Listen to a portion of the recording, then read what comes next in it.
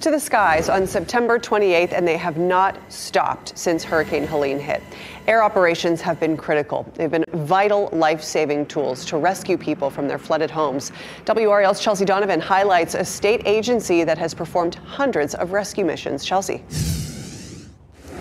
Yeah, you've all seen them. Of course, we've shown them here on WRAL. They are high drama rescue and operations that have been going strong. This team from NCHART saving hundreds of lives since they deployed on September 28th.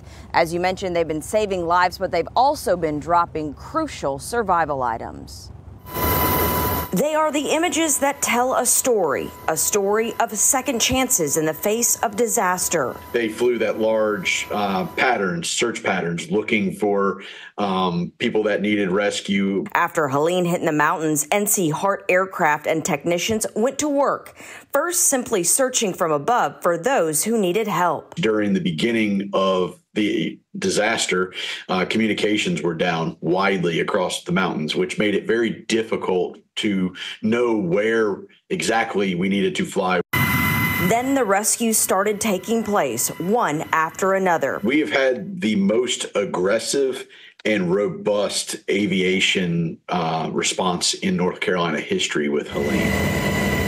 You're seeing video of aviation teams in action in western North Carolina using choppers, part of NCHART, a collaboration between the National Guard, Emergency Management, Highway Patrol, and local fire and EMS departments. As of today, there were 540 rescues by air. They also deployed what was known as opportunity drops during that search. These aviation teams have been performing rescues for the past 2 decades across the state, but this effort in western North Carolina was unfounded, says Justin Graney with the North Carolina Department of Public Safety. After any disaster, aviation assets are priceless.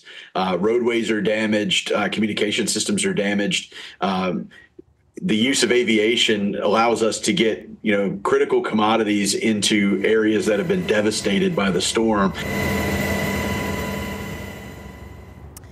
Now, we should mention teams from NCHART are still active in the mountains, but they're also ready to perform any other type of rescue operation across the state 365 days a year. Live in downtown Raleigh, Chelsea Donovan, WRAL News.